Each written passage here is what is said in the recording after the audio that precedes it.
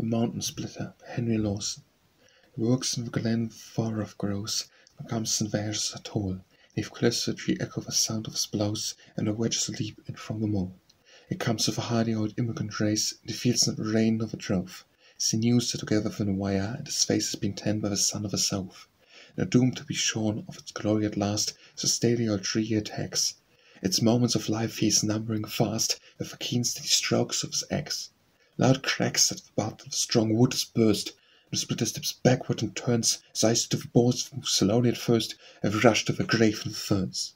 He strips off the bark with slight effort of strength, and stretches it out on the weeds, marks the trunk with a measure the length of the rails of the paling sinews. The teeth of his crosscuts are truly as set when it swings from his elbow at ease. And the song of saw I am hearing it yet is music of wind in the trees.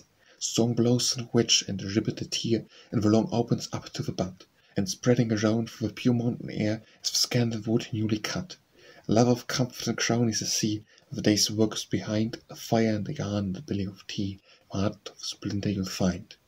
His custom solve at home with the range, how well the future he looks. His checks an instant storekeeper's change, his name is the best on the books.